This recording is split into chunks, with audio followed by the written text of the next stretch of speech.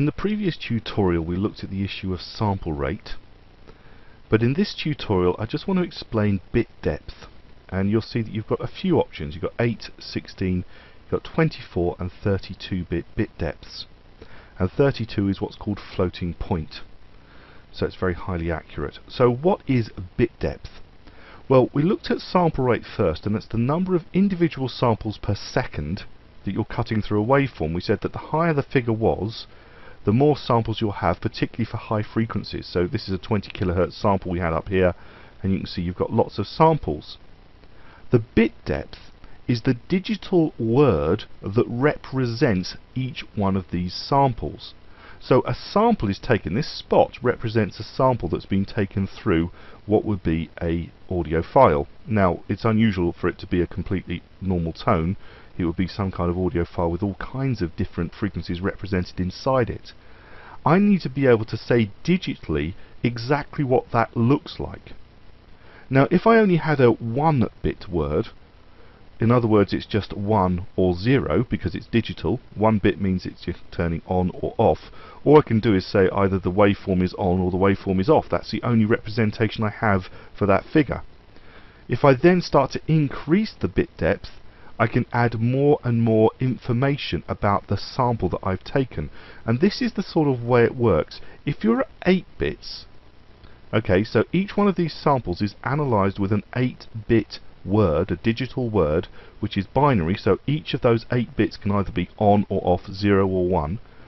The number of different choices you have to represent that sample go from 0 to 255. So that's 256 in all, because in digital things 0 counts as your first choice. Okay, so each one of these has got 256 bits of information that can be represented in them to give you a feedback of what the audio is actually doing.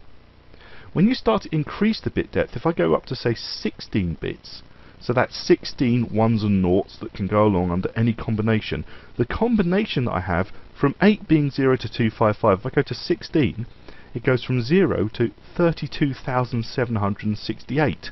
So I've got 32,769 choices, if I like, to be able to tell me the difference between one of these and the next, changes that have taken place, exactly what's going on from a frequency, tone and all the bits and pieces that can represent music. However, when you go right up to the top one, 32 bits, each bit, remember, is 1 and 0, so that's a word length of 32 individual bits, each of which can be 1 and 0. The number of choices go from, bear in mind 8 is 0 to 255, 16 is 0 to 32,768, but when I go to 32 bits, the amount of information I can have on each individual one of these samples goes from 0 to 4,296,967,296 different changes. So you can see that a 32-bit floating point word can give you an extremely highly and very, very accurate explanation of the sample that has been taken, such that when it is reproduced, it's going to be indistinguishable from the original. So that's the difference between all of these different bit depths, is how accurate each one of these samples are.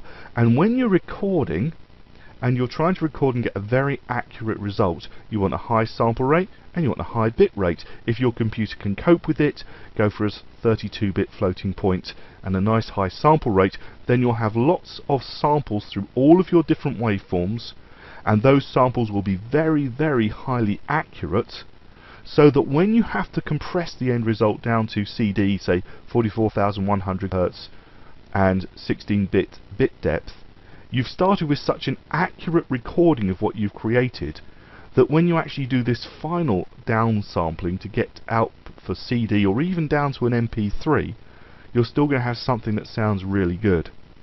If you'd started with a lower sample rate and a lower bit depth, and then you had to actually export those or downsample those for something else, you're going to have been removing quality.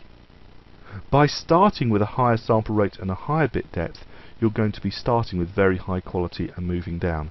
And just a couple of things to mention. 44,100 is what you typically have for a CD, 48,000 is typically what you have for a DVD. and some of these smaller ones should be fine, say 22,050, you'd probably be fine for just the spoken word. These higher sample rates are really for making sure that you can cope with very high frequencies, but when it comes to the bit depth, if you start with 32 bits, you're always going to have a very highly accurate sample for every sample you take, regardless of how many samples you're taking. So that's an explanation of sample rate and bit depth. I hope you found those useful. My name's Andrew Devis, and thank you for watching and listening.